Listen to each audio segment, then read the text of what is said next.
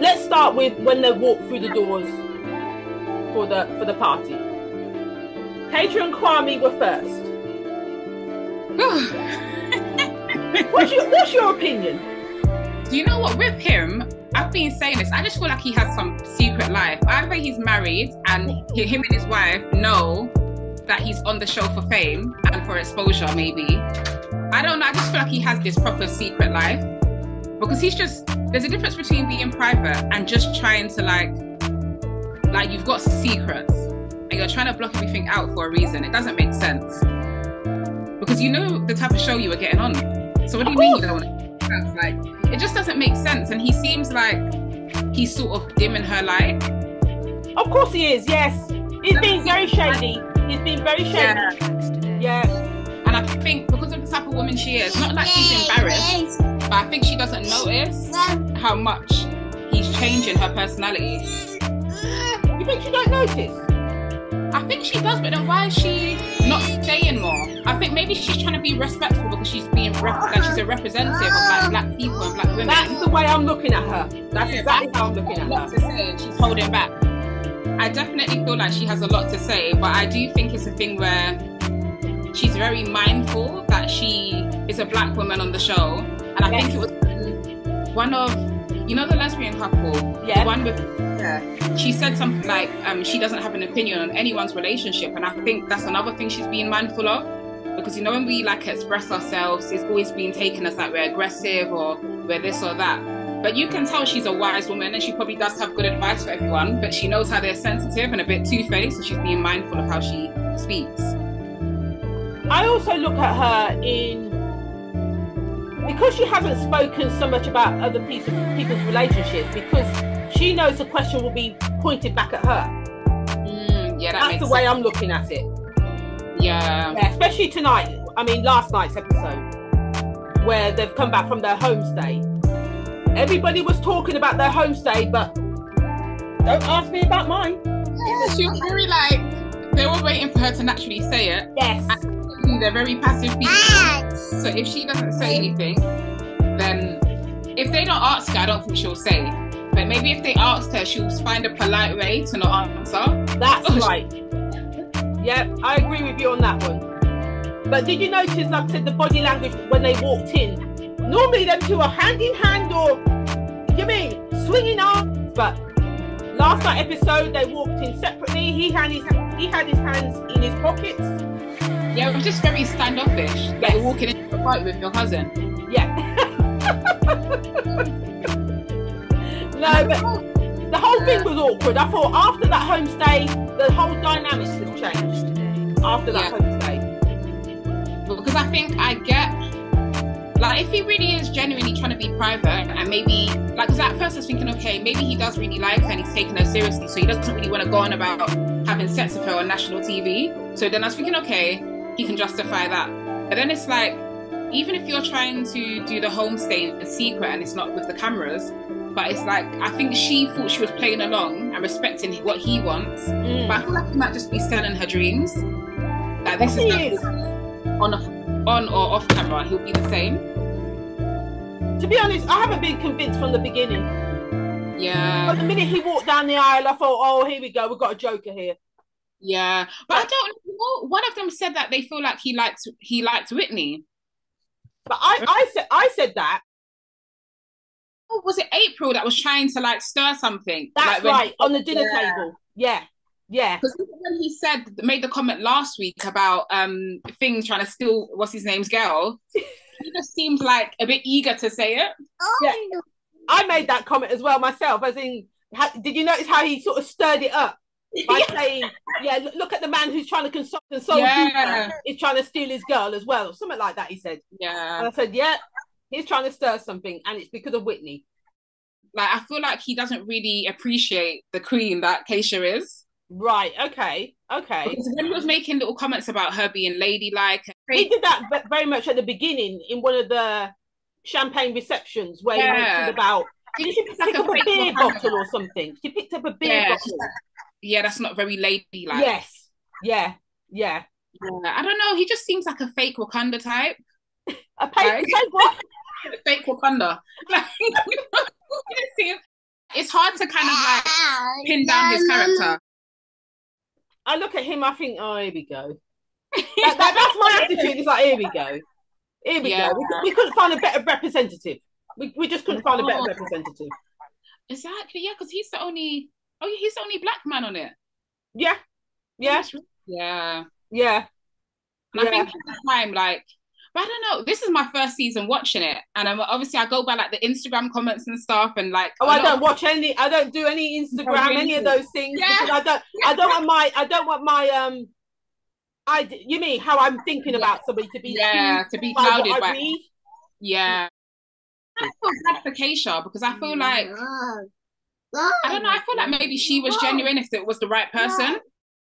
Yeah. Keisha went in for the right reason. Yeah. Keisha went in for the right reason because even at the wedding you saw all her family there. She wasn't playing. She wasn't playing. Yeah. Whilst with him, all you saw is just pure man. None of his family members, nobody. And from the minute I saw that, I said, here we go, we've got a joker here. Yeah, it's like he knew he wasn't in it for real. I think from the get-go, I've always just felt like he came on it for a reason. Maybe he thought he would get exposure. I don't know how the show was presented to him as to why he thought he could get into it, but not have to really commit to doing any of the relationship stuff for real. But I don't know. I feel like there's something behind it, and God knows if we'll ever find out. But I just feel like he just has a secret life. Of course he does. Of course he does. Has a secret life. Like I don't know if he's married or just like I don't know what it is. Because he's been married before. He's been married before. Yeah, I remember him saying actually. Yeah. So that makes me question as well. I'm thinking, okay, he's in a relationship for 15 years, married for 6 of it. Yeah. And I thought, so, are we talking about the same person? You were in a relationship with the same person for 15 years. And after 9 years, you decide to get married. Yeah. What took you so long? He seems like maybe like it's just like, what are we doing? To that point of like, he didn't do it because he had to. Do you understand what I mean? Yeah. He's an odd character. He's questionable anyway. I just find him questionable. Mm-hmm. Yeah, like I said, he's been how would I put it? Playing with Keisha all the way through this. Yeah. When Keisha asked him a question about where we're going or anything to do with the relationship. Yeah. He never seems to be able to answer it. He always answers a question with a question. Yeah. And I think like it would have been really nice to see her loved well and taken care of because I feel like she is such a powerful representation and different from what we're usually shown on TV of what a black woman is. I'm with you. Yeah, and I feel like, I don't know, it was like you said, out of all the black men they could have picked. That's what I'm saying. Had a better representation. Yeah. They picked wrong there. They picked wrong, terribly wrong. Definitely. Yeah. But anyway, coming away from them, then we had Jenna and Zoe that walked in. And they were talking about their living situation. Oh, gosh. Zoe's saying that she can't see herself moving to Blackpool or wherever it is. Yeah, she was like, it was a seaside when the sun was out. But then after that, she was like, nope. But I don't know. I feel like with them two, I do like them together. But at the same time, I just feel like outside of the show, will it work? Because they seem like two very different characters. I hear you. And it's not even just the vegan thing. I think they just seem like you can tell they're both from where they're from. And I don't know if they would mix well in each other's worlds. Yeah, they're from two totally different worlds. They're from totally different worlds. Yeah. And it's hard to imagine how these two work, like you said, outside. Yeah. Because I can't see them. I can't see them surviving, just straight up. I can't. Yeah, like they just both seem like and it's not a bad thing. I think they just both seem very comfortable in their worlds. Yeah. And I don't see if I don't think what they have is strong enough to want to change that. Sacrifices, especially I think with women it's different. It's emotions. They probably built up who they are as women, very independent. And it's not to say what they have isn't genuine. I just think it's I think in this day and age as well, after lockdown and everything, I feel like people work so hard to just live a life that they're happy with, and they both seem happy with their own lives. Yeah. So, yeah. Yeah. But the thing is with Zoe as well, she lives in Staffordshire. Yeah. But I remember with her VT at the beginning, she mentioned about, I think there's about 2 or 3 lesbians in the town or something like that. I remember her saying. Oh yeah, yeah, yeah, And I'm yeah. thinking, hang on. It's true. So where do you intend to meet these people Yeah, if that's true you don't actually. move? If you don't move. But you can tell that she hasn't been exposed to like going to a different city and living in a different. But this is my point. Like I said, Yeah, because she's from a certain small town, wherever it is, and like I said, there's only everybody seems to know everybody in the town from the sounds of it, the way she was talking. And there's only yeah, like so many lesbians on one hand, you can count on one hand in the town. I'm exactly. thinking, where do you plan to meet them then? If you don't move out from where you are. But it must be like a shock to the system for her now when you put it like that, because I forgot all of that. But just Mm. like going to a different like city, like trying it to work in a different environment. Like, you know, those, like people that live in those areas, it's kind of like that factory lifestyle. Like you do the Yes, same thing every day, probably all go yes, down to the pub one day. Like, whereas like when you go somewhere like Blackpool, as much as we see it as like a seaside place, there's people that actually have a life. And yes, I think they're kind of doing it up a lot there as well. So it's becoming more like gentrified but I think they're doing a lot there and a lot of money's being invested there because there yeah. are a lot of gay And people it's there. and it's So a what? It's a city, isn't it? Blackpool. A yeah, city, so yeah. So things would be different, but yeah, with those two, I just can't see where it's going. yeah, Okay, same. so and then we saw Whitney and Matt walking. Oh God, So yeah. the new couple, but they come as a date. They're coming as a dating couple, not as a married Yeah. couple. Yeah. So what do you think about them? No, I do like Whitney. I think she's very misunderstood. I feel like she acts very tough because maybe she has to, but and I think she seems like she's got a lot of stuff, but she is really like kind and sweet and stuff, but you don't really get to see that side to her. There's a glimpse of it. But I don't know, I just don't really like Matt. He just seems very ignorant, very petty. I just feel like he just waits for a moment to be like, yeah, you thought you had me there, but I've got you. Like something like the way his delivery sometimes, he could be a desperate housewife, honestly. Oh Like, no. but yeah, I Mm. don't know, like I just don't really like him. But Whitney does seem happy. So maybe they are like a good match. I don't know. This is what Like, we're is going to she have to happy? wait and see, aren't we? Yeah, or is she happy, or does she just have to be now because she's kind of like made her bed and has to lie in it? Well, this is it. The best of a bad bunch is how you'd say it. I don't know because like I was like very much rooting for her, but at the same time, how she was acting at the beginning of the show, I'm just like, why go on the Oh show? Like it was so confusing to me because I was like, and then she said the thing no, off camera, but I was like, no, but you were acting this way with him before you even like met that's him my point. properly. Which is why I'm not too. What's the word? I'm not convinced by her. I'm Yeah, not convinced by her because, as you said, she was acting that way before she even met Duca. yeah. Do you understand what I mean? So I'm not convinced by this holier than thou face that you've got going on at the moment. No, it's true because it's like I don't know. I do like her because I think she's funny and she does add something to the show, but at the same time, I think with a lot of them, you can't really work out who they really are or if it's a character that they're putting on. Yes, I hear you. I hear you. Yeah. But Okay, then, so moving forward, the dinner party starts, and then we have Matt giving a speech. There's an awkward silence. Nobody wants to talk. he loves holding the room, doesn't he? Oh dear.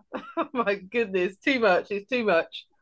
Yeah, so he's giving his speech. And then we start to get the letters Oh that gosh, come yeah, through. So the anonymous letters. yeah. So we had Shanita and Jordan to start with. And Mm-hmm. someone mentioned about something to do with the logistics of where they live. How is it going to work outside the experiment? Because they live like 2 hours apart from each other.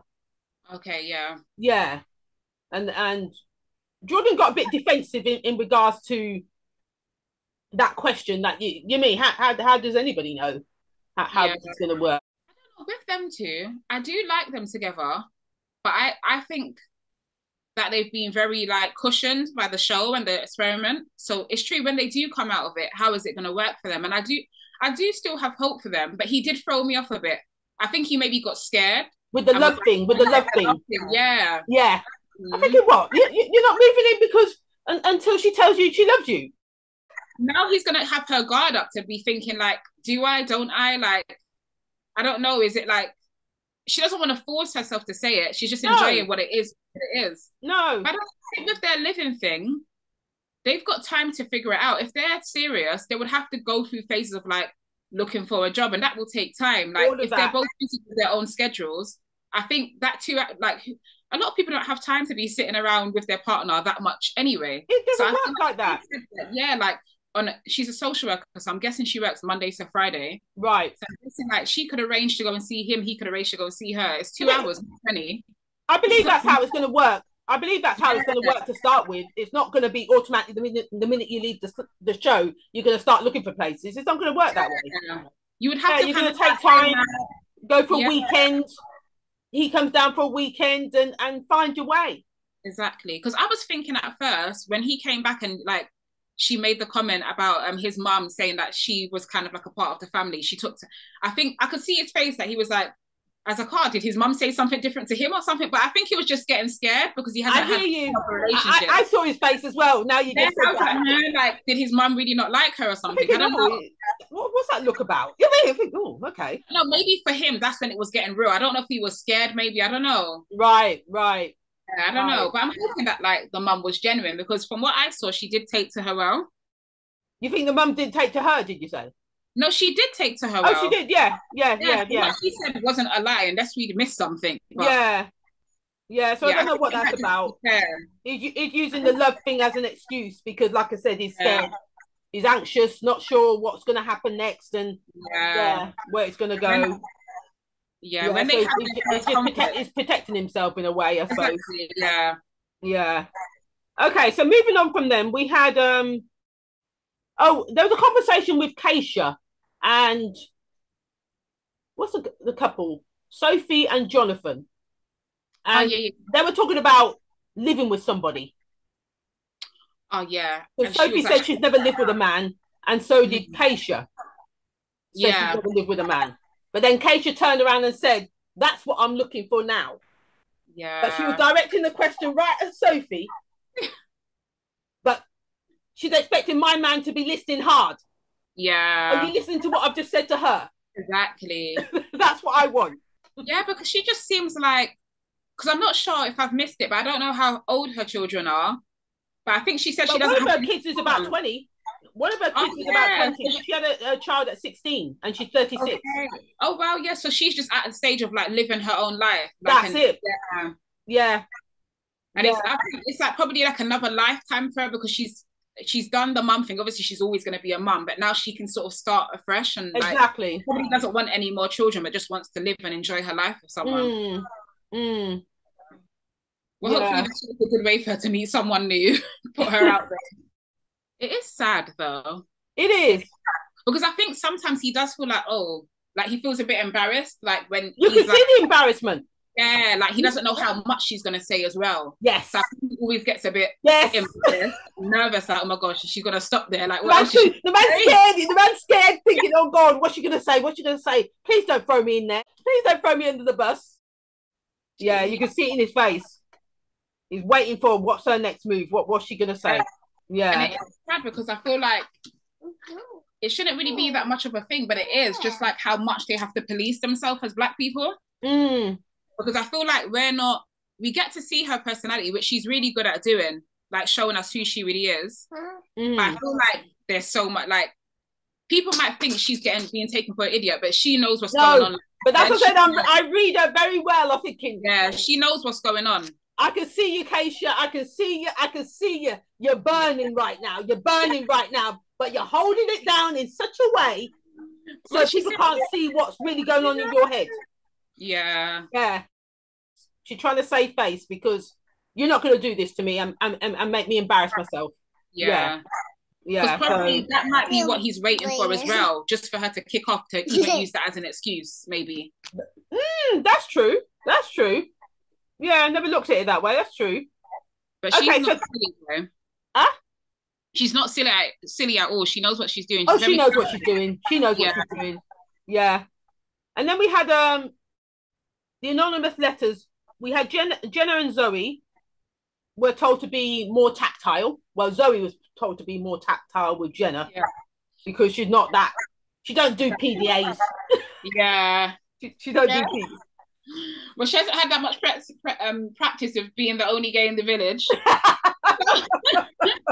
But they took it well. They took it well. Yeah, They really yeah, took it well.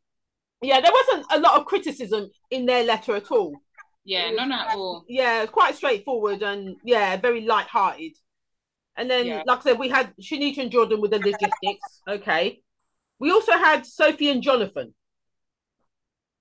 And the letter was about Sophie being afraid to confront Jonathan and being the peacemaker in a lot of, yeah. You know, I don't think she's so much the peacemaker. I think she's just like very intelligent and she just knows that a lot of what he says comes out of ignorance.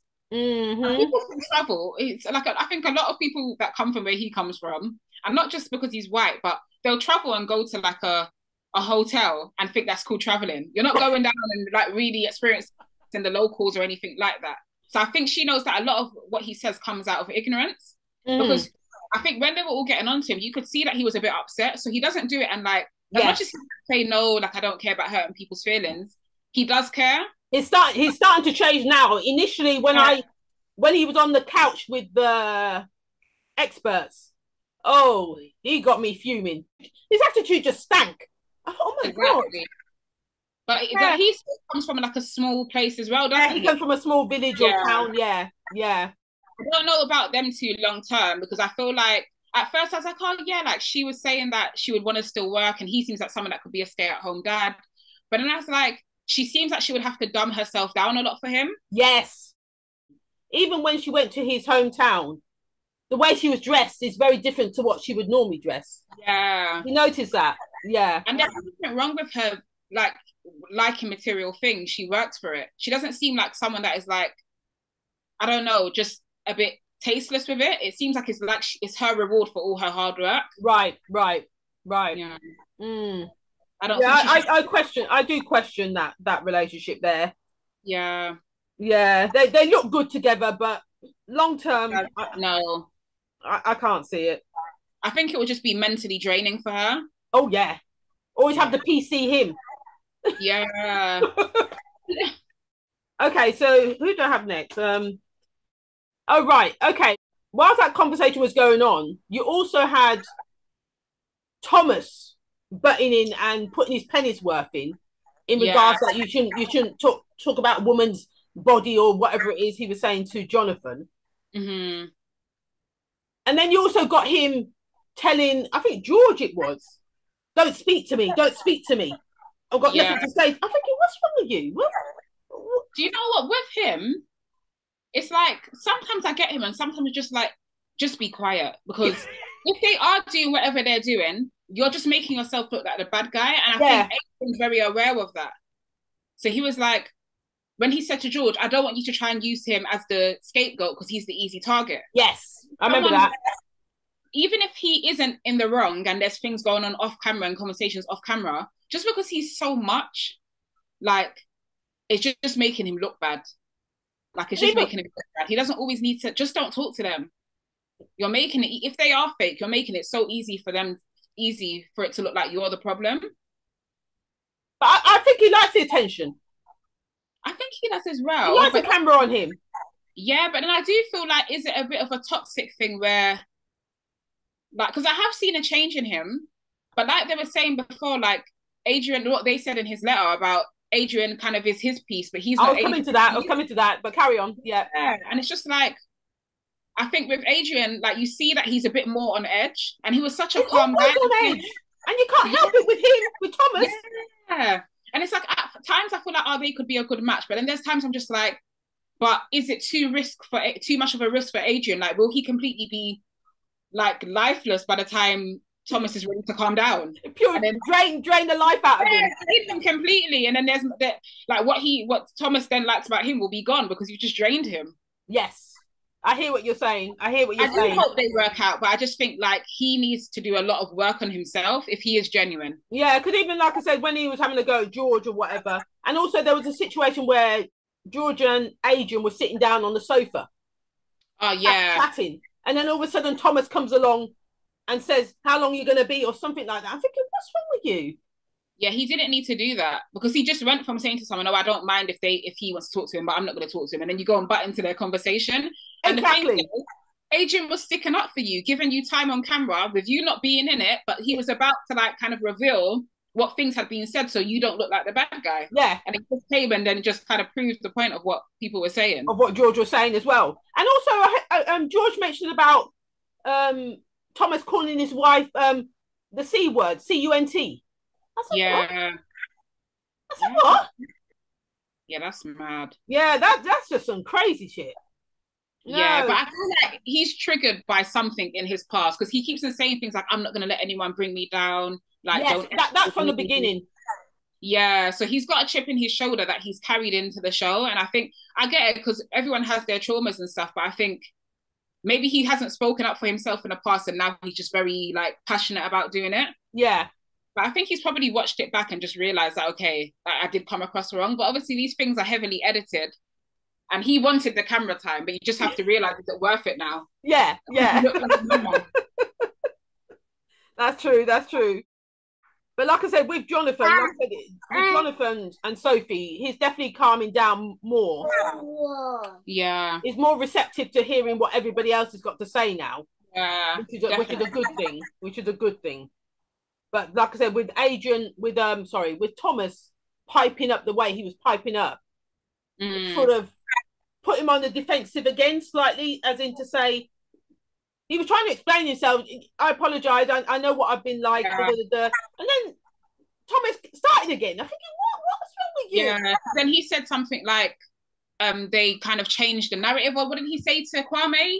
And Kwame was like, yeah, like they just run. I think he was trying to say, Jonathan was trying to say to Kwame that they just take one thing and twist the story, basically. Right. Okay. And it does happen because I think sometimes I want to believe that Thomas is genuine, but then there's times when he just says things that like he knows will get the audience on his side, like the whole a man shouldn't comment on a woman's body, all of this stuff. It might be what he genuinely feels, but sometimes I feel like they were putting it to bed and now you just piped it all up again. This is what he does because he's already said it before. Why you say it again? Why you bring it up again? And he can't undo it. He's done it. All he can do is apologize and actually try to grow and change. Like, and he needs time to do that. Like they said, they haven't got to know him one-to-one, so they're not going to see that side to him yet.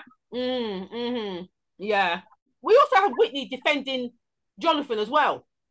Oh, yeah. On the table, which I was quite surprised. We're like, oh, okay. Okay. Yeah. So you've had private time with him to know what he's about.